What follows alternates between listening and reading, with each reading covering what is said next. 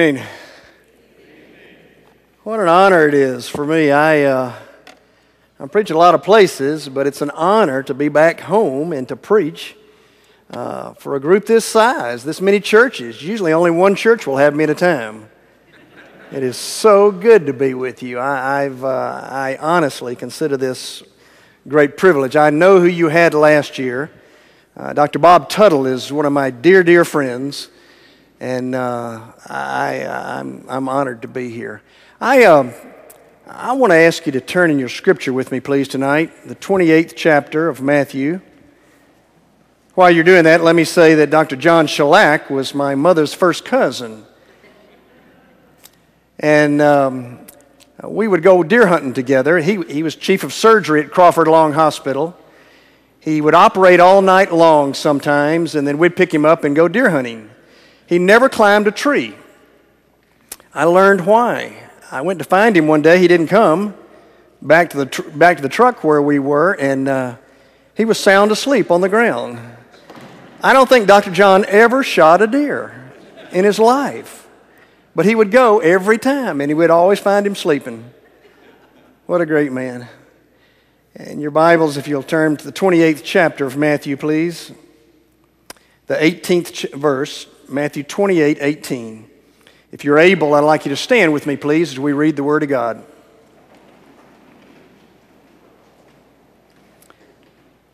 The New Living Translation says this: Then the 11 disciples left for Galilee, going to the mountain where Jesus had told them to go. And when he saw them, they worshipped him, but some of them doubted. Then Jesus told his disciples, I have been given all authority in heaven and on earth. Therefore, go and make disciples of all nations, baptizing them in the name of the Father and of the Son and of the Holy Spirit. Teach these new disciples to obey all the commands I've given you. And be sure of this, I am with you always, even to the end of the age. Would you be seated for prayer, please? Lord God, we thank you that you've brought all of us here at this place at this time. Lord, I've given up believing in accidents. I believe you've got all of us here for this place at this time for a purpose. Lord, I thank you for every one of these churches, every one of these pastors, all of these lay people. Lord, we're here to hear a word from you. Lord, if there's anything that I say that's not of you, it'll go over our heads. If it is of you, it'll go deep into our hearts. Lord, my prayer tonight is that when we leave this place, we will be more committed to do what you've called us to do than ever before. In Jesus' name we pray, amen. My mother was a kindergarten teacher all of her life. My wife was a kindergarten teacher. I have 2 daughter-in-laws. They're both teachers. I know all there is to know about teaching elementary. It's tough to be married to an elementary school teacher. They take you by the arm and they take you around the house and they say, you need to do this, you need to do this. I said, you don't have to hold my hand. But show and tell was always my favorite discussion around the dinner table. I'd say, well, what did you do today? Well, we had show and tell. Well, tell me about show and tell. And I would get these wonderful stories about show and tell. I heard a story about show and tell. A teacher, most likely in a private school today, but a teacher came and told her students, she said, we're going to have a show and tell tomorrow, and I want it to be different. Many of you go to church, I know, and so I want you to come and tell us about your church. And this is what I want you to tell us. I want you to tell us what church you go to and bring something to show us that represents your church. The first little boy that stood up was Benjamin the next day. Benjamin said, I'm Jewish. This is a Star of David. The teacher said, thank you.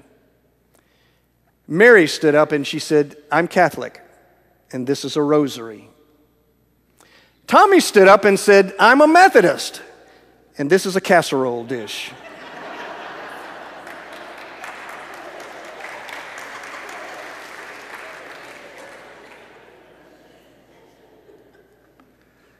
I am a United Methodist. I am glad I'm a United Methodist. But who are we? Who are we, and what are we supposed to be doing? Sometimes I'm not sure we've ever asked that question. At least when I look at some churches. I preach in United Methodist churches all across the nation, and I'm not sure they know who they are, and I'm not sure they know what they're supposed to be doing. It's almost like we just come together and we meet and we go home without really realizing who we are and what we're supposed to be doing. I really want us tonight, just in these few moments, to zero in on a couple of things. Who are we, and what should we be doing? Or what is our mission as a church? The discipline of the United Methodist Church in the preamble of the Constitution says this: the church is the community of all true believers under the lordship of Christ. It is the redeemed and the redeeming fellowship.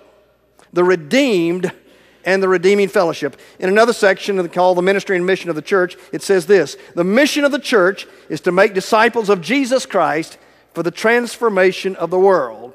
The discipline says that we are the redeemed people of God. We are the redeemed. You know what redeemed means? That means God has changed us through Jesus Christ. We're saved. We're bound for heaven. We are the redeemed people of God. And when we say to somebody that we are the redeemed people of God, it sounds very exclusive. And it is. It is. The church is made up of believers. We are the redeemed people of God. But then it's also inclusive because anyone is invited. Anyone is eligible. It's inclusive and it's exclusive. We are the redeemed people of God. And then it goes on to say, then we are the redeeming people of God. We're the redeeming people of God. Our mission, dear friends, is to be the redeeming people of God. John Wesley told his preachers at conference, you have nothing to do but save souls. I wonder if Wesley would recognize the church today. We do this, we do this, we do this, we do this, but does everything come back to saving souls? That's what it's talking about. I know that's archaic language today. Please forgive me. But God has called us to reach the lost for Him, period. Our mission is to be the redeeming people of God. We're to go to the world, compel them to come to Christ. We're living in a world that's full of darkness. We're living in a world that's full of fear. I don't know if I've ever seen in my lifetime more people more scared about living. Wherever I go, I pray with people, no matter what age, young people, elderly people. I pray with people every week who are just shaking. They're so scared about the future. We're living in fear. We're living in darkness. 2 years ago, I had the great privilege of going on a mission trip to Ghana in West Africa. It'd been a while since I'd been on a mission trip. I was doing evangelism for 18 years in the United States, and I've always said that my mission field is the United Methodist Church in the United States. Maybe the hardest mission field in the whole world. But a friend of mine, Dr. Jim Lowry, who I grew up with, district superintendent over the Atlanta Marietta district, was getting together a mission trip to go to Ghana, West Africa. And he said, Tom, I want you to go with me. I want you to represent Evangelist. He said, we've got two pastors. I'm a district superintendent, and you'll be the evangelist. And then we've got 2 doctors, we've got 5 nurses, and 1 dentist. And we're going to go so far back into the bush that many of these people, especially the children, have never seen a white person before. It's going to be tough. We're not taking anybody that hasn't ever been on a mission trip before. We may be sleeping on the ground. We don't know what's going to take place. It's going to be tough. And it was. One day we set up our clinic, the last day actually of the trip. We drove 2 hours from the capital city, 2 days from the capital city to get where we were going. And then from there we went out in every direction, 4 different days for an hour and a half as far as we could go. There was no communication. We didn't put up flyers. We didn't say the clinic's going to be here. But the last day, 600 people showed up. Can you imagine being a doctor's waiting room with 600 people? That's what we was. That's what it was about. since I didn't know anything about doctoring or nursing or dentistry, my job was crowd control. 600 people. Passed out tickets. One day, Jim came to me and he said, Tom, during that day, he said, Tom, I found this little girl, and she was, 7 or 8 years old, a Ghanaian girl. He said, she won't open her eyes, and she's crying. She won't stop crying. She just runs into people, bounces off of people, and just cries. And he said, I can't find her mother or father or anybody around. I don't know what's going on. And he said, what should we do, you think? I said, well, let's go find Jonathan. Jonathan was our missionary. He's a member of the North Alabama Annual Conference. Great man of God. Just loves the people, loves Jesus. He said, we need to find out if we can. We found Jonathan. He said, you need to find her mother. I said, Jonathan, there are 600 people here. How are we going to find her mother? He said, just find her. Well, we found her. First miracle that took place. We put the two together, and they were both crying, but the little girl still would not open her eyes. So we got together on the side, and John was there. I noticed that she had juju around her wrist. It's braided things. It's the voodoo of West Africa. And there were braided hair around her wrist and around her neck and down her back and around her waist. And Jonathan said, Tom, do you have a knife? I said, yes. He said, cut it off of her. So we cut it all off of her. We anointed her with oil, and Jonathan started to pray. And as he prayed, he was building up. And all of a sudden, it's the first time, I think, in the prayer that he had said this. He said, and in the name of Jesus. And when he said that, her eyes popped open. And she started to laugh and giggle. Her mother was screaming. Everybody was jumping up and down. We didn't know what was going on. And Jonathan finally had this conversation with her through an interpreter, and we asked, what was wrong? And she said, I don't know. She said, I was so scared. She said, it was so dark. I couldn't see, and I was so scared until you said that name. And he said, what name? He said, that name. He said, what name? He said, Jesus, that name. And when you said that name, I saw the light. My eyes were open, and I saw the light. And I wasn't afraid anymore. Dear friends, there are people all around us, around your church, maybe even in your church, that are scared, that are living in fear. And we've got the light. We've got the one, and we're responsible to take the light. And the question is, how are we doing? How are we doing? You see, I believe the Great Commission has become, in so many places, the Great Omission. I think we're not doing so good. Not only our United Methodist Church, but all the churches. Last year, less than 10% of the churches in the United States reported one conversion to Christ. Less than 10%. No county in the entire United States has more believers this year than they did last year. We in the United Methodist Church, we've been in decline for now 44 years. We've lost way more than 3 million members. 43% of our churches have not taken in one member on profession of faith. But we in North Georgia, we do better, don't we? We're the best. We are. We've led the denomination for 25 years in church growth. Praise God. But 30% of our churches didn't take in one member on profession of faith, not even a confirmation kid. Folks, we're not doing it. Not like we ought to be. It wasn't always that way. In the 50s, we were taking in 400,000 people on profession of faith. In the last 40 years, that number has been reduced by 50%. Does that mean that nobody out there is lost? No. We're just not doing the Great Commission like we should be. And so we ask the question, so what? So what? Does it really matter? Does it? It's just a numbers game. How many times have I heard that? Numbers aren't important, people are. It is important. It's important if you believe Scripture. And folks, I think that's the key. You must determine in your own heart, if you believe what the Word of God says, I choose to believe it.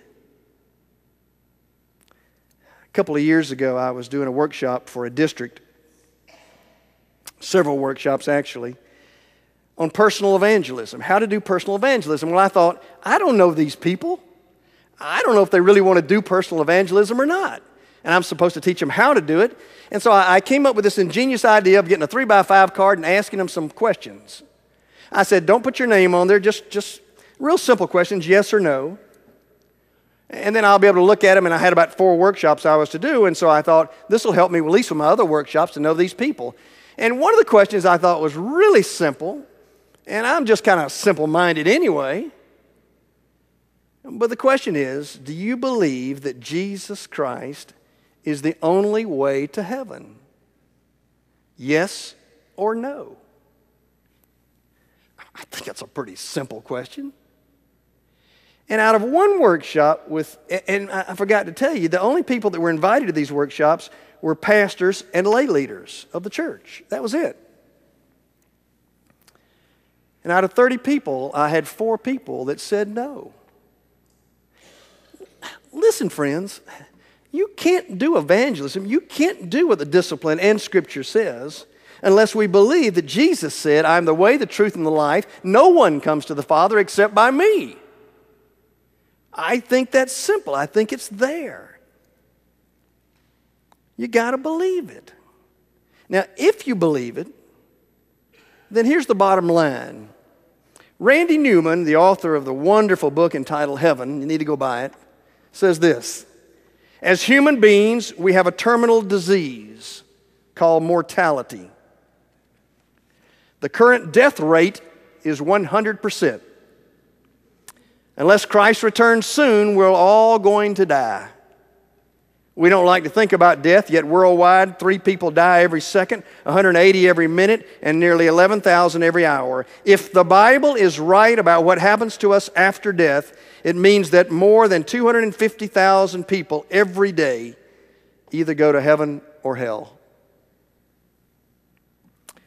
Sounds like to me, friends, we got a job to do. We, as United Methodists, have a job to do.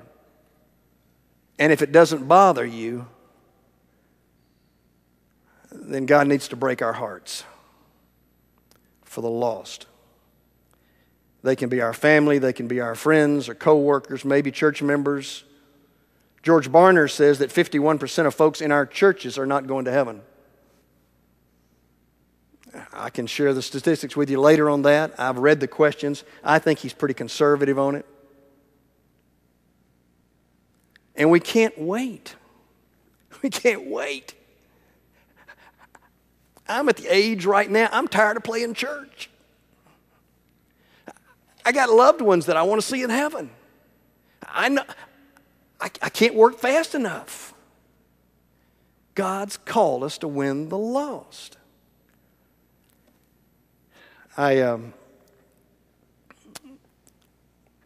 couple of years ago, I was asked to help out for about 6 months at a pretty good-sized United Methodist church in our conference. And so I did. I was teaching evangelism and doing evangelism. And one of the, I went up to the pastor, senior pastor one day, and I said, you know, once a month we take communion. And I believe what James 5 says, that if somebody's sick, they ought to call the elders of the church together and anoint the sick person with oil. I know that's foreign to some of you, but it's scriptural. It's not weird. We have 17 pages in our United Methodist Book of Worship on healing services. And I said, would you mind, or just think about this. He said, while you take communion, could I stand right there in the middle and just announce that if anybody wants to be anointed, and just let me pray for their healing. Physical, spiritual, emotional, relational healing. And then I'll be glad to do that very quietly, and won't be any weird things going on. And he said that would be good. That'd be great. I think it shocked him because the line went out the door. But a lady came up to me, and I didn't know these people very well, and she came up to me and she said, Tom, would you pray for my husband? I said, sure. I said, is he sick? She said, no, he died last year. Ooh. Folks, time is short. God has called us to win the lost, period. Now, I wish I had 2 more hours. I'm in churches, different churches. I see the church different than any pastor in this conference. Because I'm in a different church every week or so. And I see some things that work and I see some things that don't work. They've even asked me now to help out with a little church that's, long story. But I'm able to put it into practice now and see what's working, what's not working. And this I've got to tell you.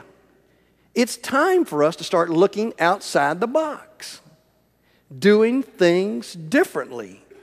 Insanity, the definition, you've heard this, keep doing the same thing the same way and expecting different results. We've been trying now for 40-something years to try to do something different, and we do the same thing. One of the great things I see about your connection group is things that are happening around here. I appreciate that more than you know. I drove by Lanier United Methodist Church. Anybody here from Lanier? Praise God. You're getting ready to start a new service. I almost want to come Sunday to find out what it's going to be like. Something new. I like new things. We've got to do things differently. The great theologian Søren Kierkegaard tells a wonderful, wonderful story, a parable that he made up. I have a feeling that as gone through the years, preachers have embellished it. Probably not this preacher, but other preachers have. So I'll tell you my story as he tells it. Kierkegaard said that one day there was a goose flying over the barnyard. There were some hunters down below at the pond. The goose flew over, they started shooting, they hit him, they winged him, and he started going down. Woo! Boom! Landed in the middle of the barnyard, face down. All the domesticated animals in the barnyard, they scattered in all directions. They took off. They didn't know what it hit. The old goose wasn't dead. He realized that. He finally got up and dusted himself off. He tried to fly, and he couldn't fly. His wing was hurt. All the domesticated animals, they gathered around him. They said, "Who are you?" He said, "I'm a goose." They said, "Where'd you come from?" They said, "Up in the sky." They said, "Where's the sky?" He said, "You don't know where the sky is?" They said, "No, tell us about the sky." He said, "It's up there." They looked up and said, "Oh, that blue stuff, that's the sky." "Yeah, that's the sky." "We've never looked up before." "What are those white things?" "Those are clouds." "Were you up there?" He said, "Yeah, I'd fly through those clouds." They said, "Wow, tell us more." And every day they'd come to the old goose. Every day. Say, "Tell us about flying." This went on week after week. Finally, the old goose just got tired. He said, I can't keep doing this. We've got to compromise. And so they did. And the compromise was that they would meet just once a week. Sunday was the day they picked. About the 11 o'clock hour on Sunday, I think. They even built him a little platform to stand on. And every Sunday at 11 o'clock, the old goose would stand up on the platform and he would extol to all who would listen the virtues of the good old days when he used to fly.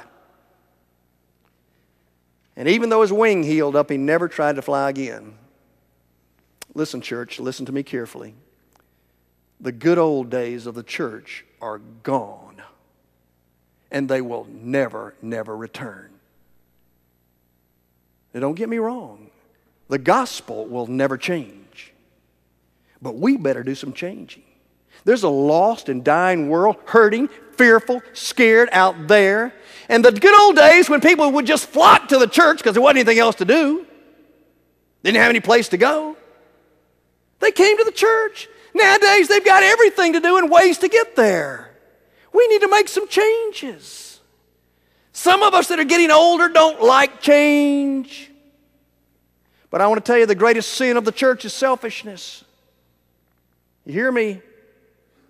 The church is the only organization in the world that exists not for itself. We exist for the people out there. It's not what we want, it's what they need.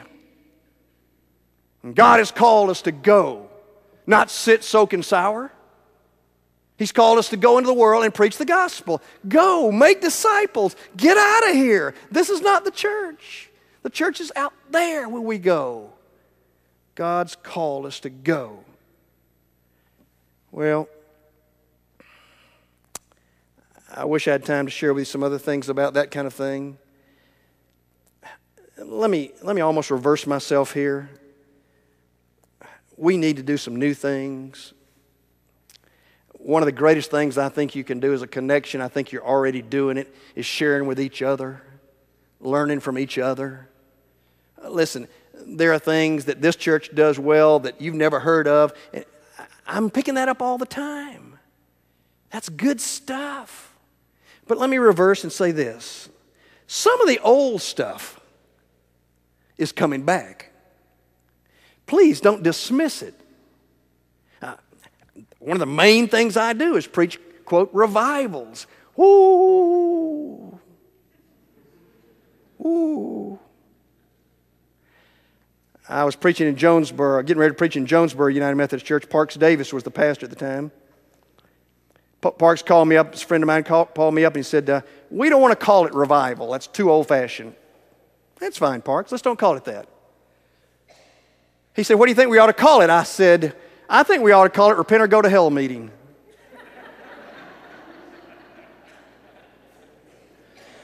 He did not tell me I was on a speakerphone with the evangelism committee.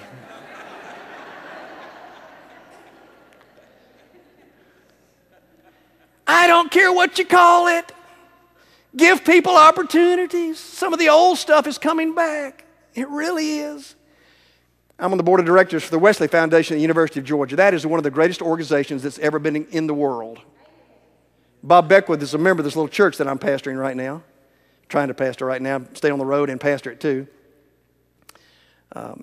Just talked to Bob this afternoon. They have 700 kids he preaches to every Wednesday night. They've had over 200 kids to go into full-time Christian service in the last 15 years. Several years ago, Wesley called me up, and before Bob came, actually, it was a good many years ago now. And Tom Tanner was there. Tom said, Tom, I want you to come preach a revival at Wesley. I said, okay. I knew they wouldn't call it revival. That's the Wesley Foundation. It's cutting edge. We had one of their musicians come and lead in this little church, and it's too cutting edge for us. I mean, it's really cutting edge stuff. They don't start preaching except till 10 o'clock. I'm ready to go to bed. But my first night, I'm driving down there about 9 o'clock at night, honestly. And they've got this huge banner across the street. Revival. It's too old-fashioned for some of our old churches, but it's okay for Wesley. Isn't that cool? I don't care what you call this stuff. Some of it's coming back. I was preaching camp meeting at Lawrenceville, camp meeting. Now, that's in the middle of Gwinnett County.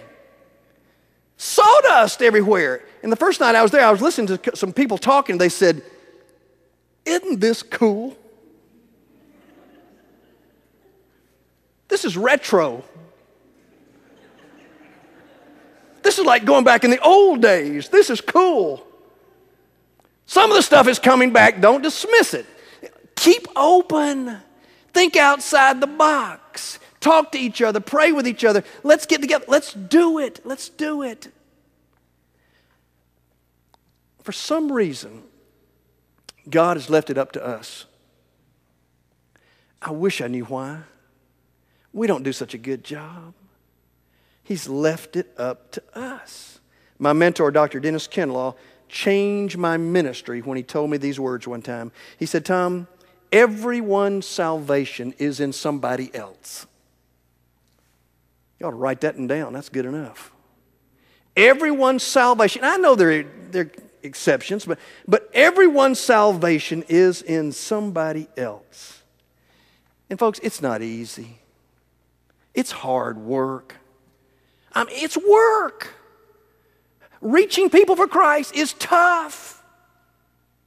It can be messy. It's not glorious. But we got to do it. And you can't give up. Please listen to me. Do not give up. Don't give up. I love Mr. Wesley. In my quiet time, I say that I'm a scholar of Wesley. I am not. But I love Wesley. I ran across, a couple years ago, something he had written in his journal, in his diary. I think, and this is my just guessing here, I think Mr. Wesley was absent-minded later on in life, like some of us are, especially pastors. I think he didn't write in his diary all the time. He would go a week or two before he would write. And then I think he forgot some things. But I want you to read. This is our Father, our spiritual Father. I want you to listen to this. Sunday morning, May the 5th. Listen to the dates. They're one right after the other. Sunday morning, May the 5th. Preached at St. Anne's. Was asked not to come back anymore.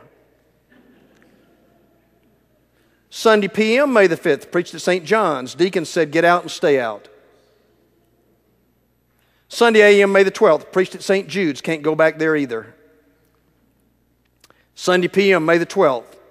At St. George's. Kicked out again. Sunday a.m., May the 19th, preached at St. Somebody Else's. I called one of the great Wesley libraries in the United States and I said, I need to read you something. I must have copied this wrong. Wesley said, preached at St. Somebody Else's. They called me back 2 days later. They said, Reverend Atkins, that's exactly what it says. And the only thing I can think of, he forgot where he preached. But he knew it was St. Somebody. Preached at St. Somebody Else's. Deacons called a special meeting and said I couldn't return. Sunday p.m., May the 19th, preached on the street, kicked off the street. Sunday a.m., May the 26th, preached in a meadow, chased out of the meadow as a bull was turned loose during the service. Sunday a.m., June the 2nd, preached out on the edge of town, kicked off the highway. Sunday p.m., June the 2nd, afternoon service, preached in a pasture.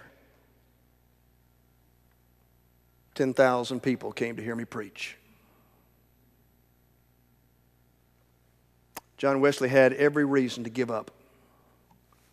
He was locked out of churches. He was stoned. He was ridiculed. He didn't give up. He knew the soul was precious. Folks, every soul is precious. And it's our job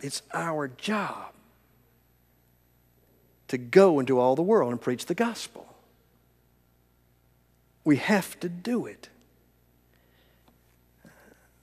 I can't tell you how. But I'm just going to ask you tonight. It's the only reason I'm here tonight. Would you commit with me tonight, just for a year, to find some way to do it? Maybe different than anything's going on in your church right now. But would you find a new way to do it, a different way to do it? Maybe it's an old way you need to bring back. Maybe it's a new something that nobody else has ever thought of. But would you commit with me tonight? Would you just say, I'm going to reach out. I'm going to find somebody that doesn't know Jesus. Go make disciples. That's what he told us to do. Wesley said you have nothing to do but save souls. Go make disciples. Let's pray. Lord God, I pray tonight that you would make us soul winners. We don't hear that term anymore. Maybe that's why we're not doing it. Lord, I thank you for this connection group. Thank you that folks will come out on a Thursday night. But Lord, I thank you even more than that from what I'm hearing, that we're learning from each other. We're doing things a little differently. When I say a little church doing backpack ministry or a bigger church doing something different. And we're connecting. We're doing what Wesley would like us to do. And Father, I pray tonight for every person here that you would give us ideas, even if they're crazy ideas.